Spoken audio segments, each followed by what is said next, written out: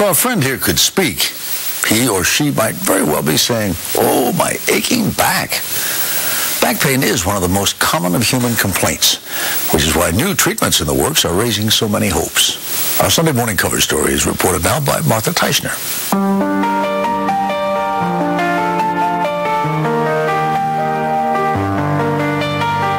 Consider the human spine in all its glory.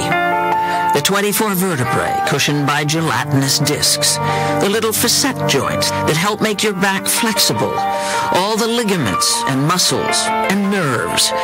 The spine's elegant complexity is a miracle of engineering, or a curse when something goes wrong. I couldn't walk, I couldn't bend over, I couldn't lie down. I'd say, "Oh Lord, can't you help my back? It does hurt bad." 8 out of 10 Americans will experience debilitating back pain sometime in their lives. And the most common culprit? I think most people would think it's the intervertebral disc, whether it's herniated or whether it's just worn and arthritic. Dr. Augustus White, a professor at Harvard Medical School, has literally written the book on lower back pain. He says the easiest way to understand a herniated disc is to think of a jelly donut. This is the crust of the jelly donut, and in the center where the jelly is, it gets squeezed out, and that would be the herniated part of the disc. When what Dr. White calls the jelly gets squeezed out, it presses on nerves, which can mean excruciating pain. Barring serious illness, the first line of treatment may not be what the patient, who's only after a quick fix, wants to hear. You need to make sure the patient doesn't have tumor or infection. But once you rule those out, you can be confident that you're not going to harm the patient by saying, "Okay, give yourself 4 to 6 weeks." Believe it or not, 90% of disc injuries heal themselves after a few weeks, especially with physical therapy. But waiting it out can be torture, and not everybody does get better. So that's where surgery comes in. More than 1.2 million Americans undergo spinal surgery each year. That's triple the number of coronary bypass surgeries, nearly 4 times the number of hip replacements. Approximately 300,000 of those back surgeries were spinal fusions, where vertebrae are joined surgically so they can't move. They're often held in place permanently with metal screws or rods. For many patients, surgery is the only answer, salvation, but for all too many others, it can be a nightmare. Unless you're pain on the right side. Which brings us to Dr. Kevin Pauza.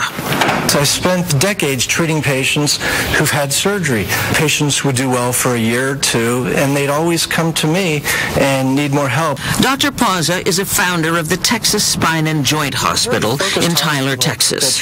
And in his experience, fusion was usually the wrong answer. And the spine's made to be a structure that bends with every movement that we make.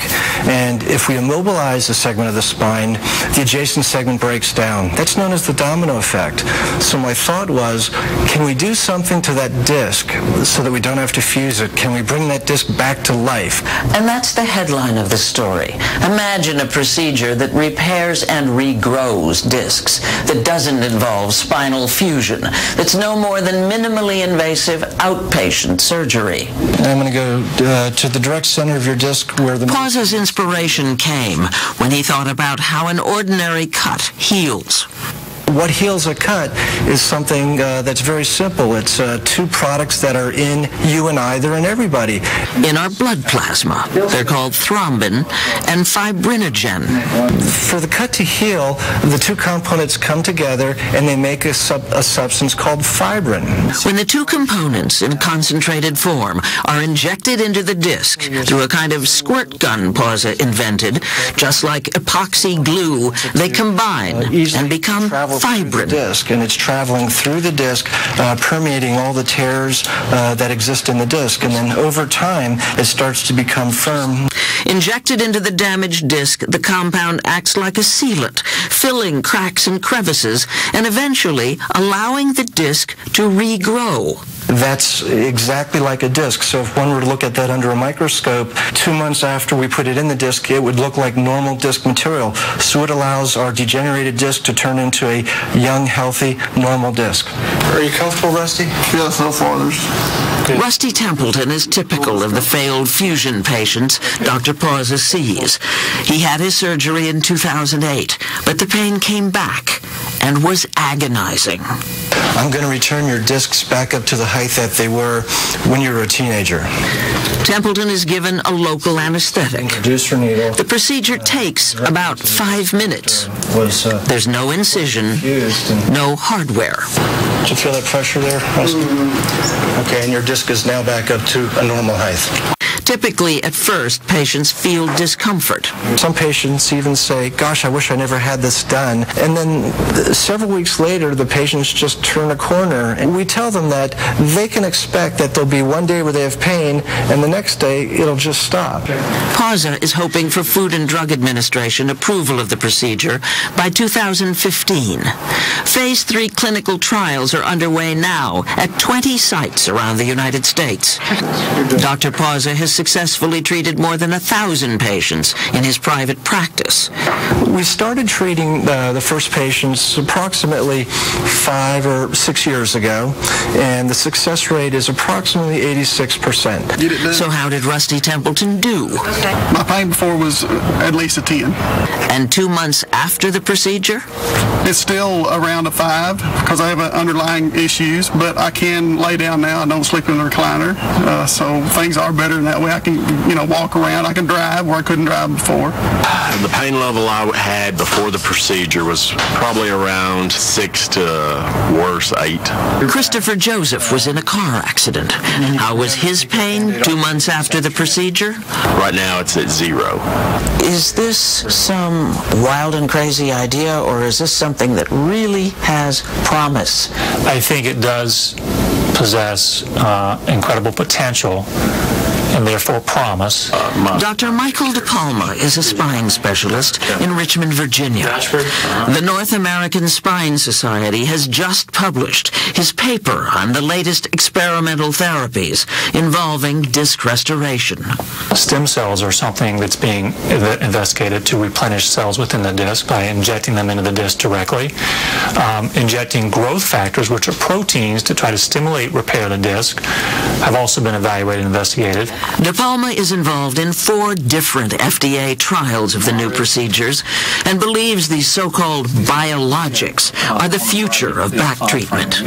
Based on the results so far, he thinks Dr. Pauza's fibrin sealant offers the most promise. If Dr. Pauza pulls this off, even if it's 50% successful with someone, is that significant? It'd be huge. And then there's the cost.